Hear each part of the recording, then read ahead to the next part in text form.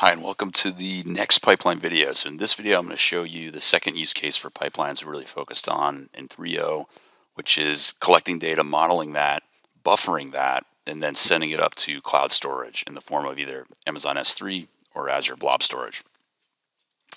And I just saw my case, so I'm going to fix it. I'm going to cheat a little bit and kind of pre-configure some of these connections. The two I'm going to have is just an Amazon S3. I don't have any outputs configured on this. Just an S3 connection, and then the blob connection, which is pretty similar. If you jump up, these are, in the blob storage, I have an empty container. S3, I have an empty bucket to start. So the first piece, which you've kind of seen, so I'll cruise through pretty quick, is I've just got an OPC server. I'm collecting, in this case, I'm reading off a branch of data.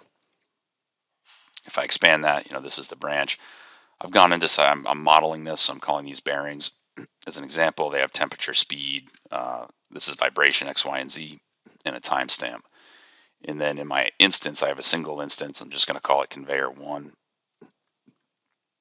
And I've done, I've just drag and drop, parts of this branch. It's all simulated data in here. And then I do have a timestamp that is the time at which this instance is put together. So I'm putting a timestamp on there.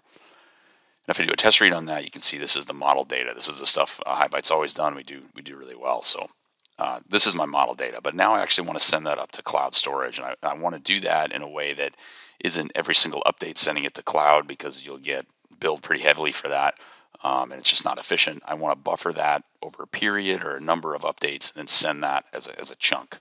And it's a balance between how real time I want it versus cost.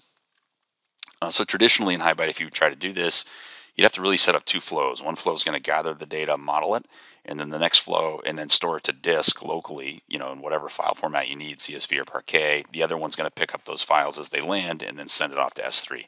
It worked, but as you try to scale that and you have many sources of data, many files, it gets kind of clunky. So pipelines are a much better way to do this, and I'll show you that today. So I kind of have the source piece of that figured out, and I did start to create a flow to a pipeline that doesn't exist. So this flow is just going to take the conveyor model and send it to a pipeline. So let's go create that pipeline.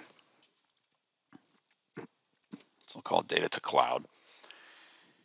And in this case, the first thing I want to do is buffer. So we have two ways to buffer data in pipelines. We have a size buffer and a time buffer. We already have the requirement for a mix of these, right? So a size up to a certain time. So you'll see us do that probably in 3.1 as an enhancement. In this case, I'm just going to make it a sized buffer.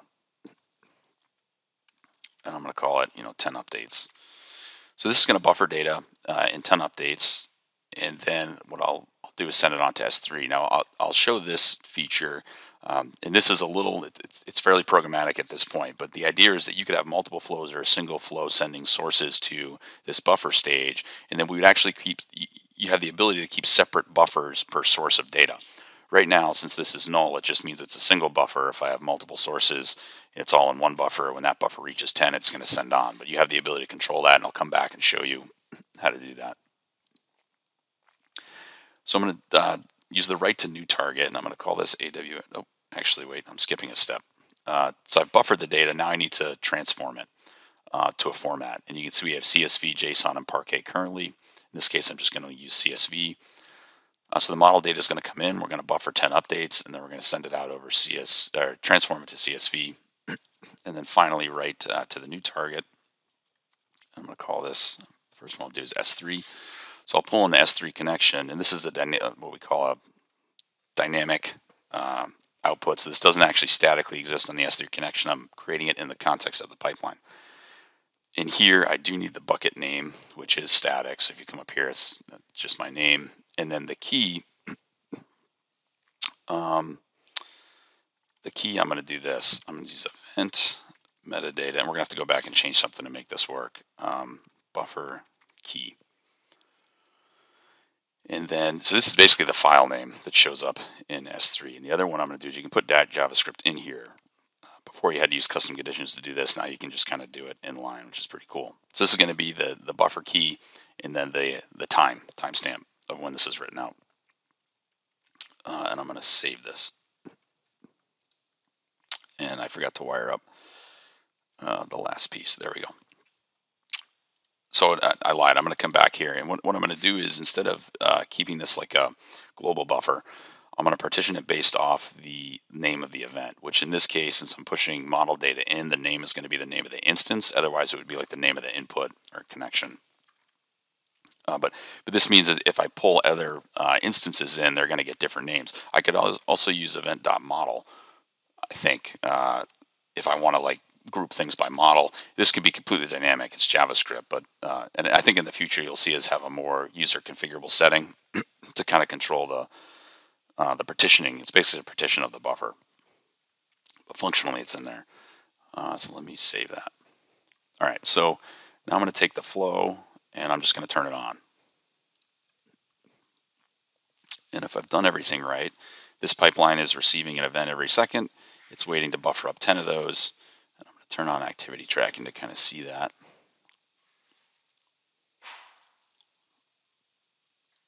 And it's a little tricky because activity tracking is going to show up to 10 events. One of these events should actually pass through and go on to the next stages, but it's kind of hard to catch that in this mode, so we might not be able to see it. But in either case, let me go back to S3 and refresh. And you can see the key name of the buffer, so I'm buffering by the instance name. There's the instance name timestamp, and if I were to download one of these and open it up, you'll see it's the nice model data in CSV format. I could change this to Parquet format, and that would come through different. It'd just be you'd have to get a viewer to go see it. So now that I have that pipeline, I can also easily come down and extend that to blob. And I'll drag in blob storage. Container name is Aaron test container. And the blob name, I'm going to use a similar thing. So I'm going to go event metadata dot buffer key, and then underscore date now. And everything else can remain standard. And then I'm just going to wire this in so we can kind of branch. We don't have an actual branch stage with logic yet. Inside of pipelines, that's coming probably in 3.1, the ability to do some logic and decide which switch you'll go down. But this just means the output of the CSV will go to both. The event will be driven to both outputs. So now, if I come up and look at Azure, assuming, let's just check the connection. It looks good. Probably just waiting for the 10 updates. There we go. So there's one. So it's the same thing, right? Same data format coming to Azure. Now what's really cool about this is if I now go into instances, so my pipeline's configured, it's partitioning based off instance name. So for each instance, it's buffering the data. If I go in here, I'm just going to duplicate this and call it conveyor 2. So it's going to be the same data, which isn't super exciting. But if I go into my flow now, and we could use templating so that we don't explicitly have to ask or include this here. It would just get pulled in kind of automatically. But we'll explicitly add it, and what we'll see is now driving through the pipeline, we have conveyor 1. After 10 updates, you'll start to see conveyor 2. So we started to logically partition these files based on the type. Now we could do it by model, we could do it by name and model. You know, this, like I said, inside the pipeline, this partitioning of the buffer stage, you could write full-fledged JavaScript, so you could do whatever you want. You could buffer stuff based on time intervals, starts with this in the name, that kind of thing. So it's very, very powerful. Like I said, in the future, we'll probably make it a little easier for the novice user to say, you know, I just want to partition by name, or I want to partition by model type, or that kind of stuff. But really cool, right? It kind of shows you the power of pipelines. Before, you had to have multiple flows. You're kind of dumping stuff on disk. Now you can easily kind of do that in one pipeline, have a single view that can be fed by multiple flows and partitioned really easily. It just makes the manageability of this so much easier. And I think, you know, really cool. So try that out, enjoy it, send us your feedback, and until the next video.